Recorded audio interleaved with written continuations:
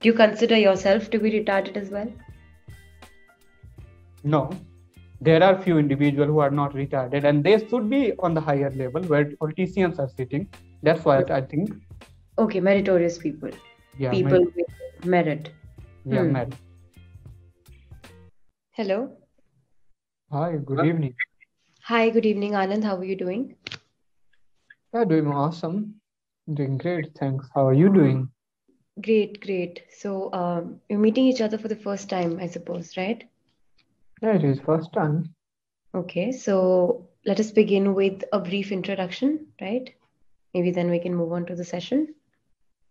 To be honest, I don't have introduction, but yeah, yeah.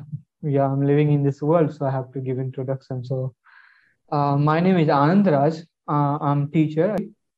Apart from that, you can consider me kind of entrepreneur. So, I have my YouTube channel, a website, and offline coaching institute.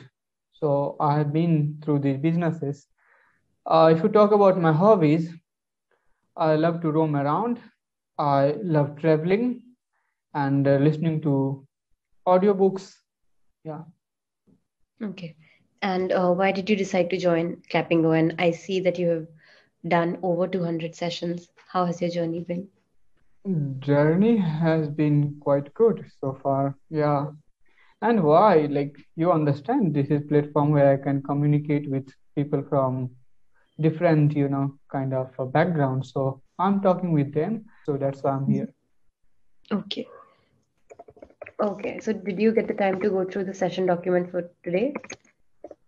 Yeah, it is kind of podcast. Yeah, it's about podcasts. So do you know what podcasts are? Of course, I know. Yeah. Are you fond of listening to podcasts? Yeah, I'm listening to podcasts. Okay. But before we begin with the main topic for today, I would like to give you two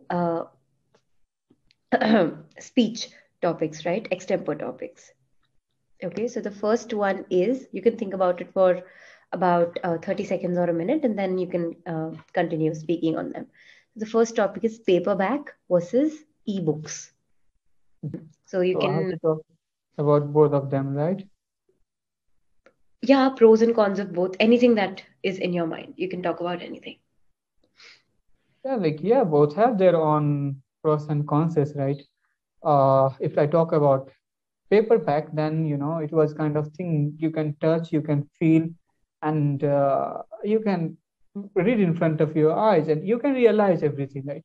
But if I talk about ebooks, it is kind of document in your computer or in software, so you can access whenever you want, you can read it out. But the problem with book was paperback was that you have to keep it well somewhere.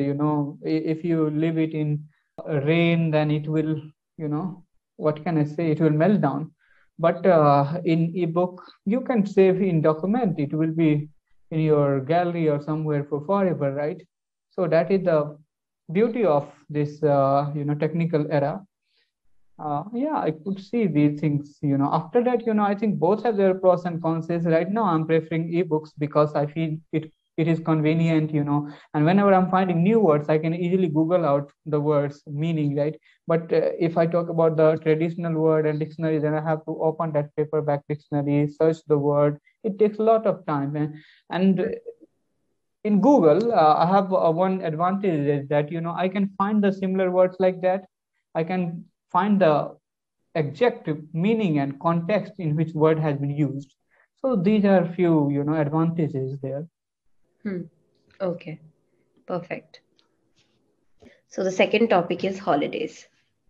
Mhm. So I have to talk about it, right? Yeah. Yeah, holidays. Yes, we are human beings, so we have to look for holidays. Otherwise, all the animals are always in holidays, right? So yeah, I love holidays because I have to work. And I think right now I don't have holidays, and every day is holidays for me, right? Because I have a works that I have to do every day, right? Kind of, I have to put my effort. But yes, I keep 2 3 hours every day. That is my holiday time, right? Beginning of the day, right? In the morning time, 2 or 3 hours I spend in nature, without any interruption.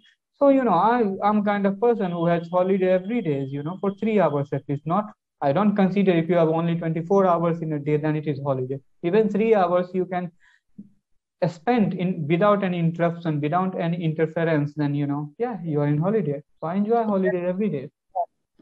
Completely agree with you. Okay, perfect. So, right.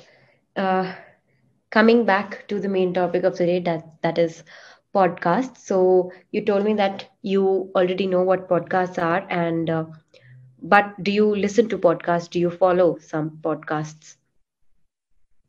I listen to podcasts, but I Hmm. don't remember I follow them or not. But I listen to, like, I consider TED Talk as a podcast, So it is not that I'm watching their videos, right? Even I just listen to the sound more often. So it is kind of podcast for me. So most of the time, I'm listening to things.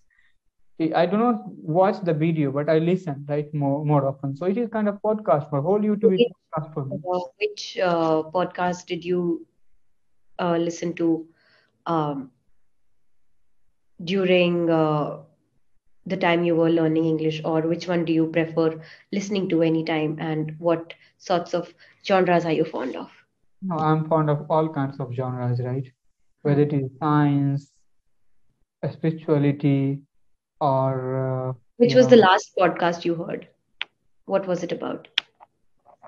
even today I have heard podcast, just 2 3 hours back, Hmm. and the Which genre was just humanity. I'll talk about humanity, right? hmm. Yeah, so I And was who was the listening. speaker? Hmm? Who was the speaker of that podcast? I don't remember who was the speaker. Just I was listening to him. He was someone individual. So Hmm. yeah, but he was speaking something from out of this world, right? Not out of this world, but out of the common mind. So I Hmm. enjoyed him. What was he talking about? Can you give me a brief of what he was talking about? He was talking about, even democracy is not good for human beings, right? Hmm. So we should look, like, we had monarchy, hierarchy, or whatever system before, right? Kingdom system. So we broke down it, and we came to the democracy system where, leaders are uh, ruling this world, right? But Yes. as far as democracy is concerned, democracy is definition of democracy is it is by the people for the people and something like that. That has been given by Abraham Lincoln, right? But it is also not a right definition because most of the people in this world are retarded. So it means it is the retarded people for by of, right? That's why I was listening. It was very interesting. Definitely, if you look at the people in this world, most of the people are sleeping, retarded, because we are sleeping on atom bomb. We have the atom bomb which can destroy the whole world 3 times. After all, we are making the nuclear power, you know.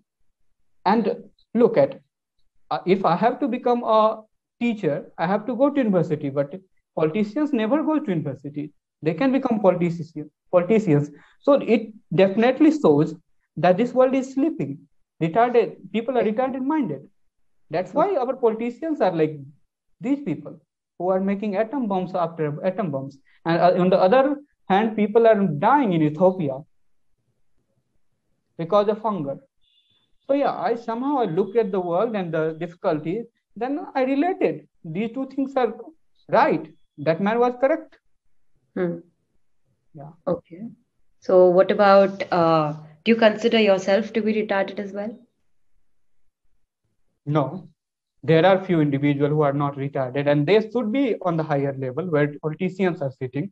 That's why I think it should Oh, be. Yeah, it should be not democracy. It should be metrocracy. hmm. Notorious people should How be. do you explain metrocracy? Notorious people should be there. That's what. Okay, meritorious people. Yeah, People with merit. yeah, Hmm. merit. So when it comes to politics, you feel that people with what kind of merit are you talking about? I'm Since talking politics about people who are creative, who have consciousness, who can see what is wrong and right for people. They should be there. okay. Right. I agree with you to this. The main policymakers of our nations, right, who have to handle the nation, they should have some kind of some sort of eligibility, and they should be accountable to the people. Even not eligibility, university, going to university, they must be tested whether they have consciousness enough to understand right or wrong thing, right? There should be a level of Gautam Buddha at least, because Gautam Buddha can think about all the individual and all Hmm. the individuality and for their welfare. Hmm. Except this, when somebody would get into power who is less than Gautam Buddha, we who are going to exploit the poor or other people in this world, right? Like as they do right now. Yeah, So of course they do. I, how do you think can people's conscience be tested? Whether whether they are capable of thinking about other people, whether they are empathetic, sympathetic or not. It is good question. I love this question. Yeah, it can be tested easily by their talking quality, by their walking quality, by their thinking, because one can easily understand people by just looking at them what they are. You have to not go deep inside them. Just, look at the Gautam Buddha. We don't have, Gautam Buddha right now, but his talk that he has given to us can show who he is. Hmm. We have to not go deep and we have to not see even Gautam Buddha who he was.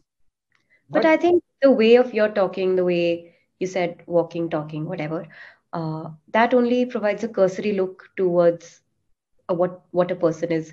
However, if you have to gain an in-depth knowledge of how the person functions, what the personality of the person is like, we can definitely go for psychological testings. We have a battery of tests available to us, the Bhatia uh, battery and Minnesota tests and a hundred but million other tests. They can provide, I think, a very in-depth look into what kind of a person we're talking. no, no, you mean, all the psychologists are the genius people of this world, you mean, right? That's not what I said. No, so you are saying on a psychological basis, we can test whether they are capable enough to be a leader or not. So psychology tells a lot about a person's mental state, right? A person can talk nicely, but you never know, like you said, retarded. He might be schizophrenic. The person might have a mental disorder. How would you come to know?